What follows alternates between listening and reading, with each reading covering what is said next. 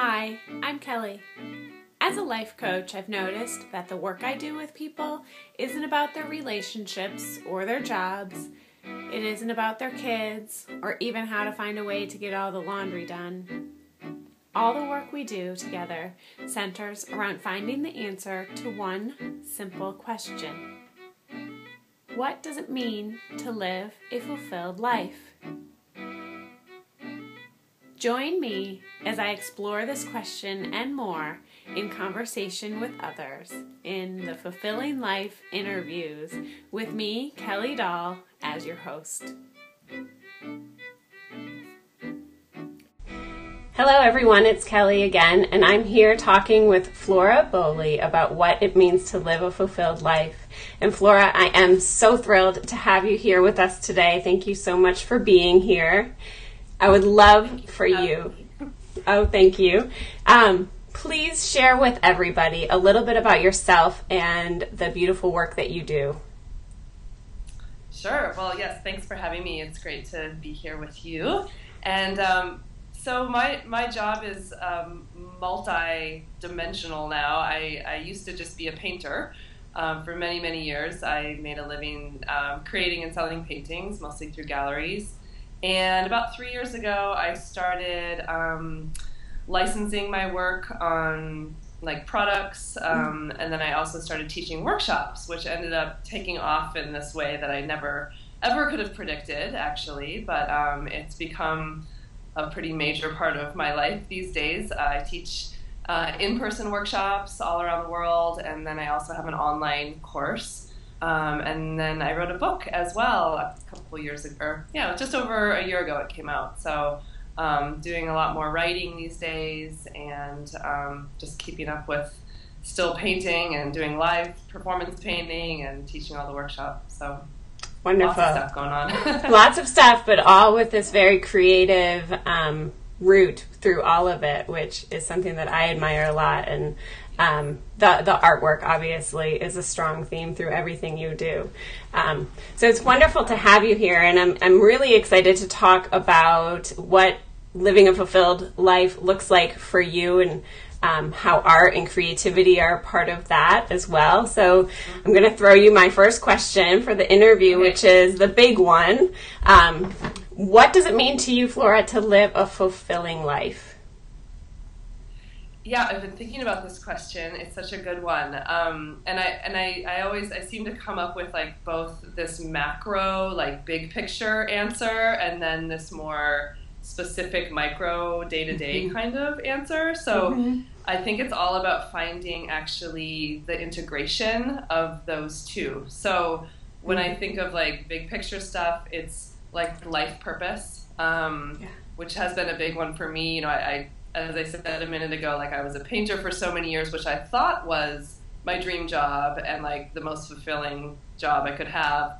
But actually after a number of years, I got to this point where I was lonely. I was in my studio all the time, like not connecting with people. And so I had this big like moment of realizing that my dream job wasn't really my dream job, and I realized what was really missing was like connection to people, and like this idea of service and like being in service and making a difference and helping people and all those kinds of things. And so, you know, that sort of led me to teaching, which has now opened up a million more worlds to me. And now that I'm in this reality, I really get that this is what is fulfilling to me, and it's those things.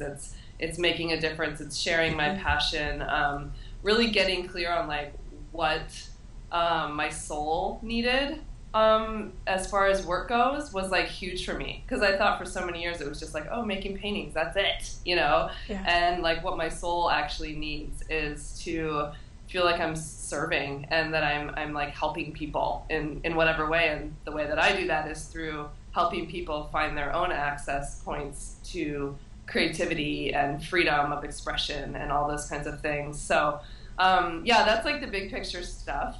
And then on the daily, it's all, for me, it's about like finding that balance. I say balance and then I'm like, maybe not balance, but like, you know, because I'm like, what? I don't even know. I don't even know what that like there is no such thing in my world, really. No. Even as a Libra, I don't even have it. But I think of it more as like harmony now, you know, which is like there's a harmony between the pieces. So for me, you know, if I can make art or do something creative, whether that's writing or even just like taking a walk and taking pictures, you know, something that's like, you know, accessing my creativity. And then if I can do something that is with people in some way, whether that's like tea with a friend or, you know, going to a potluck or whatever, just some human connection. Sometimes it just happens online. And then, you know, self-care, like walks or massage or yoga or like some kind of exercise, like something where I'm just really treating myself well in my human form. If I can have like those pieces throughout the day, then like that's on a daily like scale that brings me so much fulfillment. And I swear, as I get older, it's like the simplest things can bring me that. You know, it's like just taking time to write in my journal in the morning, or like lighting a candle when I'm eating dinner, even if I'm by myself. You know, like it's like those little things, taking a bath with my oils, like stuff like that, brings me like so much pleasure and joy and fulfillment. It's amazing. Yeah. I love how you put it as macro and micro, because to me that's such a part of it too. It's like this greater purpose, this greater sort of overarching thing that we're alive for, you know, like our purpose in life, which never really gets answered completely, right? Because it shifts, and it may shift for you again, and it may shift for it. I mean, I know it will shift for me again, but thinking about it in a big way, and then the day to day, because without the day to day, you can't even think about those bigger things. Exactly. Right. I know, it's like if I don't take care of my body, then I can't be in that place of like doing my soul's work. It's also connected, but you know, there's really those basic pieces of the formula. Yeah. You mentioned that there was a point where you felt like you were really living your life's purpose as a painter, and that creating art was what was it for you, but then something came up that shifted that a little bit. And you mentioned lonely, and I know a lot of times before these changes come, it can be from a place of loneliness or a dark time or something like that. What do you think helps you or helped you at that point to listen to that greater desire that came up?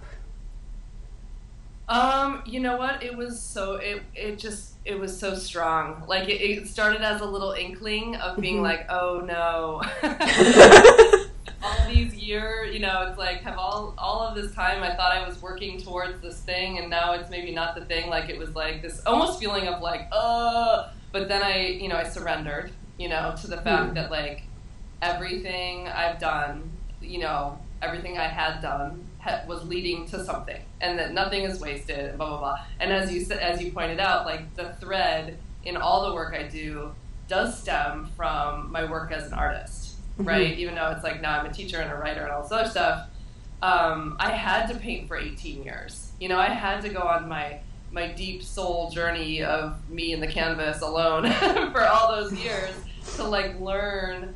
Truly, really invent the process that I now share with all these people. So, so I quickly got over the like, uh-oh feeling, and then I just realized, okay, like something else is coming, and I have to just be open to what's coming. I knew something was, I mean, I'm a pretty intuitive person, and so like I could feel it on the horizon, you know, like there's going to be a big change. Wow, I don't even know what that is.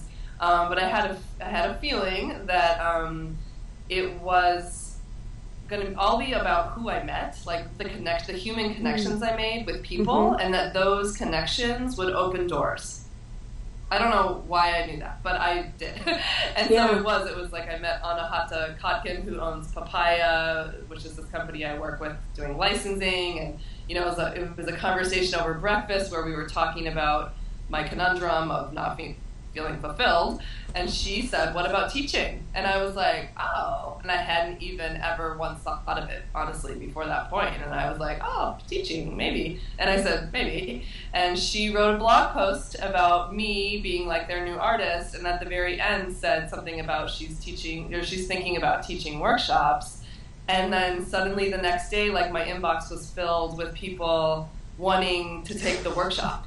And I was like, okay, like that's not a sign. I don't know. That's pretty blatant. So, it was so blatant, and I was like, oh my God, okay. And so, it was really just in like that minute that everything changed, and I got invited to teach at a workshop on the East Coast, and I showed up totally clueless as to how that was going to go and how to teach painting. I didn't really know, but I know my process. I know my process quite well, so I just dove into it, and then it just opened up from there. I got a book offer 2 weeks later. It's just been like the universe is just like, grrr, like everything has aligned in the most beautiful, effortless way as soon as I listened and stepped onto that path, of like what I really needed to really feel fulfilled. So it's been pretty interesting, but at the same time, all those years of thinking it was something else were super important, and being like sort of a truth seeker, self-help junkie type person too, all those years, which I always thought was totally separate from my creative process, which is hilarious. Which is funny knowing your creative process now that would ever be able to be seen as separate. I know.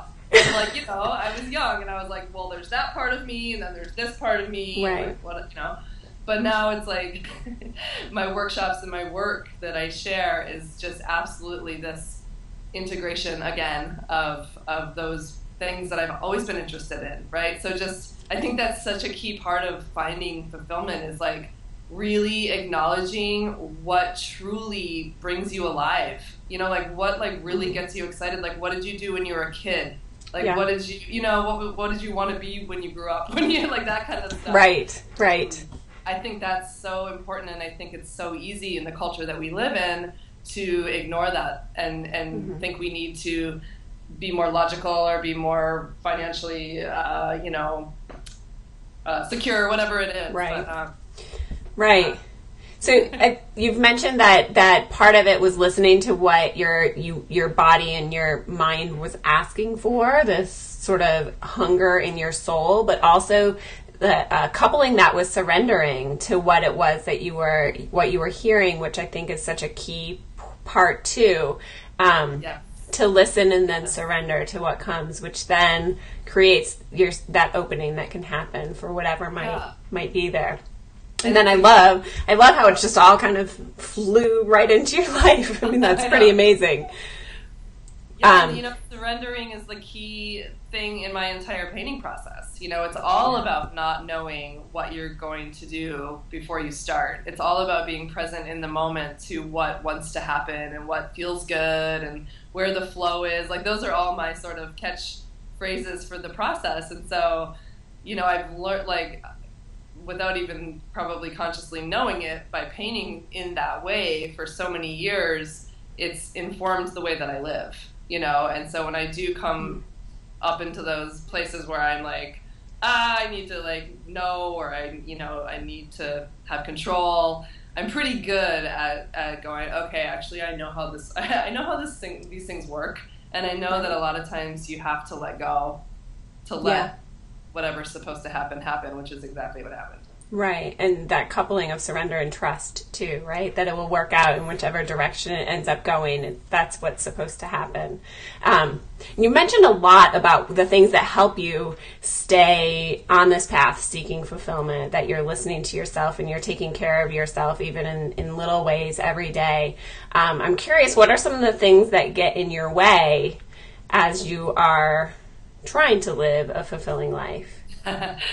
Totally good question. I think it's when my priorities get out of whack. Like I'm sort of an overdoer, overworker, overdoer, overachiever type person. So my work is really to soften and to take time to take care of myself and all those things that I was saying work for me. But I have, I can easily put in a 12-hour work day and not going to go to yoga for whatever reason, and all the just excuses that get in the way of finding that harmony place. And I can get sucked into 4 hours of answering emails and that kind of thing. So recently I got an assistant, which was sort of a long time coming because I've been doing everything myself forever. And, just to be like, okay, like someone else can help me. And, she's just been a gift in so many ways. And she keeps saying like, I could do that for you. I could do that. And I'm like, oh yeah, right. Like I forget to utilize her still because I'm not used to having support, but just like that mentality of like I have to do everything myself and it has to be hard, and I'm gonna put all kinds of like self-care on the side. Like those are the things that get in my way. I'm getting better, but what do you think helps you get back into the habit? I know I suffer from the same thing. I know these things that help me immensely. And they're really very, very simple as making my bed. If I go too many days without making my bed, things go chaotic. So what are some of the things that help you get back to those habits that keep you feeling good and feeling fulfilled? Besides an assistant who reminds you. Maybe that's one of them now. It's like you said, it's the simplest things. For me, if I can start my day with a short meditation, even if that's 5 minutes or even if it's 5 breaths, I'm a lot easier on myself. I used to be like pretty hardcore, like with, practices and things like that. And then it just became this battle around like, if I don't do my yoga meditation practice, then I'm feeling guilty. And I realized, that's not really it's not helping the situation. So, I'm easy on myself and I take those moments, even if it's standing in the grocery line and like closing my eyes for a few breaths. And like, I do a lot of like grounding, like visualization of like grounding and like breathing. And it's the simplest. It's truly the simplest. It's like that kind of stuff 101, but it's, totally helpful, and, just getting myself to take a walk around the block, like just like close the laptop, go for a walk, breathe, like don't take my phone with me, like just to really like unplug and like ground out. Every time I spend any time in nature, whether that's looking at the gardens in my neighborhood or the park or the woods or the beach or whatever, that's a huge reset button for me, like big time. It's like, oh, there I am again. Yeah. I'm curious too how you. You hinted that you used to be kind of strict with yourself about these sorts of mindfulness and body practices that helped you going. But I talk a lot with clients that I work with about don't overcomplicate it. If it's 2 minutes, awesome. Just sit quietly, and if it's 2 minutes, like in a closet or in the bathroom, bathrooms are a great place. That's good. So I'm curious, what helped you shift that? So I have a similar thing too. I used to think it had to be perfect and it had to be this strict practice, or it was all for naught, right? Well, I think I just got a lot busier, as we do in life, since I started teaching in the book and the workshops. It's like suddenly life just got really, really full. Whereas before I was painting, pretty much. That was my main thing. Yeah. So like suddenly I had like 4 jobs instead of 1. And so I was kind of like I had to ease up on myself. I had to just be more gentle, and I'm also preaching that in my workshops, like being gentle, not beating yourself up, like really that the root of my whole painting process is actually self-love, like really getting that and getting that, so suddenly it's like when you're teaching something or writing about it or whatever form it takes, it's like when you're teaching it, suddenly the spotlight is on you. You really have to look at yourself, am I walking my talk, this kind of thing. So I've had to do a lot of self-examination because I do bring quite a spiritual aspect into what I teach, and so just learning what works and learning that feeling guilty for not meditating doesn't serve anybody. Right. It's like when I do those things that I know are good for me, that's all like bonus, and if I don't do them, it's just we're still like neutral, like everything's still fine. It's all good. Yeah, I like that. I love that. Well, Flora, it has been such a pleasure to talk with you, and having taken part in your e-course and known a bit about your process, to hear a bit more about the woman behind it and the process behind all of it. It's really been such a pleasure. So thank you so much for being here. I would love to give you the opportunity here too to share anything that might be coming up for you, and also let anybody who hasn't found your work yet know where they can find it. Absolutely. Well, we're just finishing up an e-course right now. The next one, they're 5 weeks long. The next one starts at the end of September, so it's a nice fall time activity for those of us in this hemisphere. My work can be found on my website, and in various galleries, but probably the easiest place to see it is on my website, and that's braveintuitiveyou, like YOU.com. And yeah, I've got all sorts of paintings and workshops, and everything's announced there on my website. So beautiful. And your book can be found on Amazon or local bookstores and things like that too, which I highly recommend to everybody as well. Thank you so much, Flora. Thank you so much, and I look forward to connecting with you again soon. You too. Thanks so much, Kelly.